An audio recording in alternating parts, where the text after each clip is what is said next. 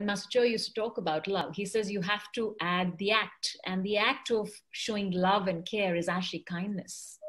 Yes. And so when you move that love that you have in your heart to act upon it, then you show that care and love and kindness to your family to begin with. Yes, you're there to take care of your little one. I mean, for me, when I had my baby, you had to wake up in the middle of the afternoon, middle of the night to take care of the needs of the child. Whether he's crying, whether he falls, you will always be there because of the love that you have.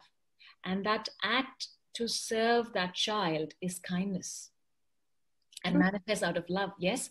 And this continues with our friends. You know, we have people who are so close to us, and when you're going through a difficult time, they take that time out to be with you, whether it's to just sit with you or listen to you.